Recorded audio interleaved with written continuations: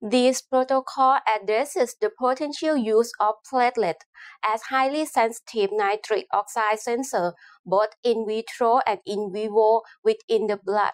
Include phosphorylated vasodilator stimulated phosphoproteins or PVAS as serine 239 in platelet induced by nitric oxide has some advantages, including an ability to detect the presence of nitric oxide in nanomolar ranges.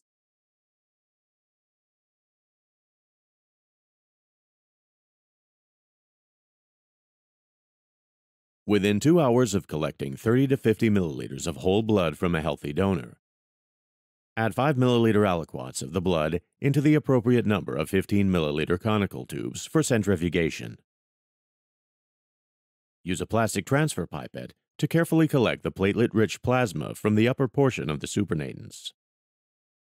Pellet the plasma-rich platelets with a second centrifugation and gently wash the pellets in 5 milliliters of CGS buffer. Centrifuge at 400 G for 10 minutes at room temperature. At the end of the centrifugation, resuspend the pellets in 3 milliliters of modified thyroid buffer. Use a hemocytometer for counting and adjust the density of the platelet suspensions to 3 times 10 to the 8 cells per milliliter in fresh thyroid buffer. Then incubate the platelet suspensions for 1 hour at 37 degrees Celsius. Meanwhile, collect the red blood cells from the plate-free plasma layers of the whole blood samples by centrifugation, followed by 4 washes in 5 milliliters of PBS per wash. After the last wash, discard